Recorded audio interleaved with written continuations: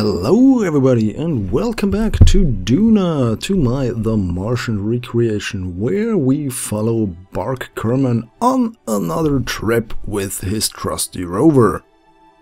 This time Bark has something he has to do a bit further up north. So you can see some purple thingy in the distance, that's where we're headed. And well, while we're gonna drive there for just a short while, I've time accelerated this a little bit, let's talk about these rovers. I can hit speeds of about 20 meters per second with this rover here. You can see it on the head-up display. Look at that! Fuse box! Yay! I love the level of details on these cockpits. Oh, rock! No, okay. Great, we avoided that. So, as I was saying, I can reach up to 20 meters per second in this rover on the surface of Duna. That equals to about, well, 72 kilometers an hour. So that's a really speedy rover. If you look at the Curiosity rover currently operating on Mars, that thing has a top speed of, well, significantly less than that. So it travels 90 meters per hour. So that equals to about 0.025 meters per second, which is basically 2.5 centimeters per second, which is really slow.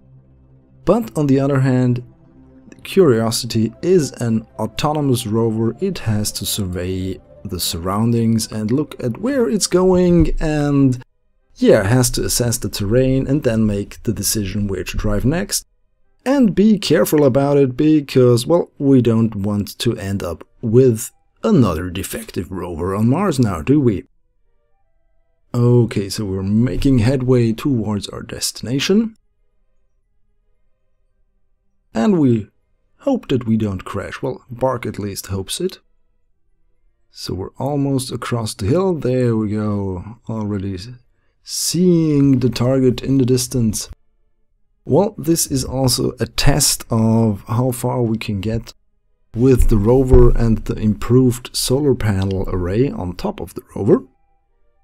So as you can see in the top right corner, I have opened the resource tab, and if I don't press the accelerator too intensely, I have also disabled the rear wheel drive, so the rear wheels are just steering now, they're not providing motor power. So this lowers the energy consumption significantly. As long as the terrain is flat like it's here, that's not a problem. So yeah, we should be able to make our trip to where we want to go in the end, which is of course the Ares 4 launch site. Because, well, as nice as it is on Duna, we really want to get away from here. Okay, now, so in the distance we have, well, it is the wreckage, well, not wreckage, it is the remains of the original Pathfinder mission. Yes, you may remember a very long while back I landed a replica of the Pathfinder on Duna. And this is where we're going. There it is, in the background. Slowly approaching. Well, we are the ones approaching, but visually it is approaching towards us. There we go. And the Sojourner rover on the left. Okay, let's park real quick and survey the equipment. Okay, looks fine, everything appears to be intact. Let's get out and have a closer look. Okay, well, the real Sojourner rover was of course quite smaller than this one. Or is it still on Mars now? And there we... Whoops! No, don't move that thing. Don't move it anywhere. Okay, and there's the communications array of Pathfinder, and it looks good.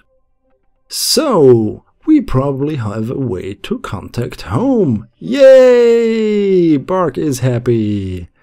What a happy international space camper he is. Okay, so let's get our tools. There we go. Boom. We need our utility rover. There it is. Come on. Yes. Okay, and let's line this thing up. Get out there. And decouple that antenna. There we go. Boom. Okay. Please drop. Don't hit me. Yes. Okay, let's get this into position so we can pick it up more easily. There we go. Okay, Bark. Just be careful. Don't ruin that antenna. Don't ruin your last chance to communicate with your home planet now. Okay, let's pick that thing up. Come on. There we go. Okay, now time to attach that to the big rover. Oh, well, it is a tight fit in there. So what is the best way to get the docking ports to meet each other? This is a little tricky, but I think we're going to make it. Not high enough. Okay, what shall I do next?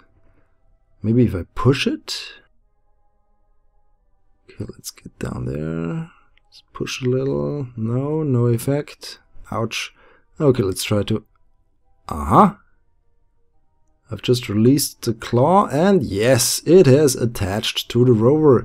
The rover has now a communications antenna. Yay! I was honestly thinking about also bringing Sojourner along and maybe dock it inside the lower cargo bay, but then I realized it's probably too high and too heavy for the resource, well, the utility vehicle to transport, so I decided to take a little joyride with Sojourner on the surface of Duna.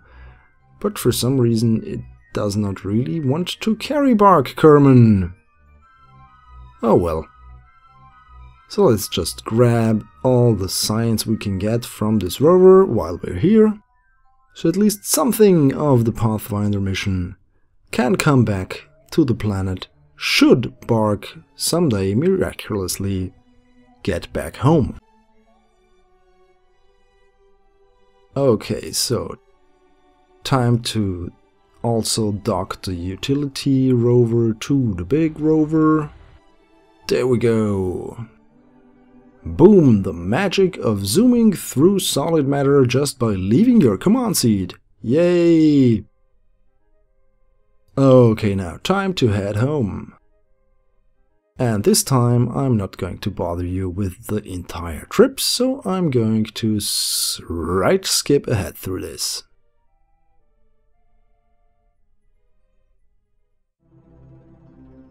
And here we are already closing in on our home base. There it is, home away from home. Well, I wouldn't call it home sweet home, because yeah, it can't be fun to be stuck on a foreign planet somewhere. Okay. Our usual docking maneuver. There we go. Brakes overacting a little bit. And boom! So yeah, we now have our entire installation hooked up to a rover with a communications antenna, so Bark's next order of business, after getting of course the utility vehicle back down there, because, well, saving a game with engaged claws has some Kraken invocation capabilities, let's just call it that. So let's park this over here, get back into base, and yeah, well, first a visual inspection of the antenna. Yes, it survived the trip perfectly. So let's try to make contact. What will they say back on Kerbin, back at the Space Center? Meanwhile, a new morning is beginning at the Kerbal Space Center. Scientists, engineers and managers are coming to their desks. reviewing some data, making some new inventions. And after reading the communications reports, the head administrator has only one thing left to say. What? Thanks for watching. Goodbye.